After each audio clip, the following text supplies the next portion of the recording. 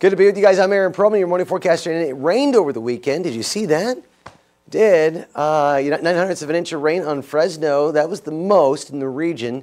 Bakersfield ended up at 200ths of an inch of rain. Okay. That's measurable, good amounts. Take a look at where it sits on that day. It was normal, so that's good. For the year, we were sitting around 5 and 8900ths.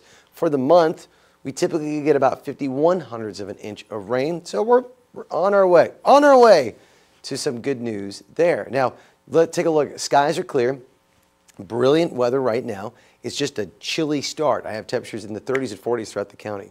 There's an approaching front, though, that's getting set to make its way into the state. It's already moving in the northern portion here, and this colder air mass will likely enhance cooler air and windy conditions showing up on Wednesday, Thursday.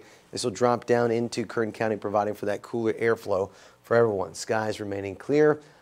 Plus, if you're in eastern areas of Kern County, that's where the biggest damage will likely occur, where it's colder and windy.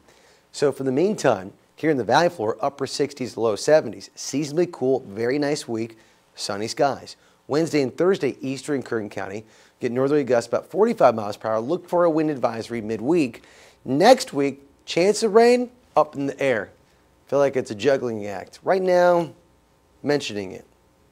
But this week, great weather to get out and vote. Look at that, upper 60s, low 70s, Wednesday, Thursday, Friday. A lot of sunshine.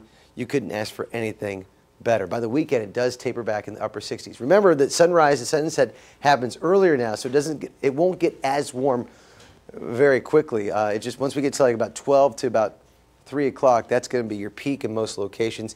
But it does cool off again Wednesday, Thursday with windy and cooler air coming. But don't forget, great weather to go and vote this week.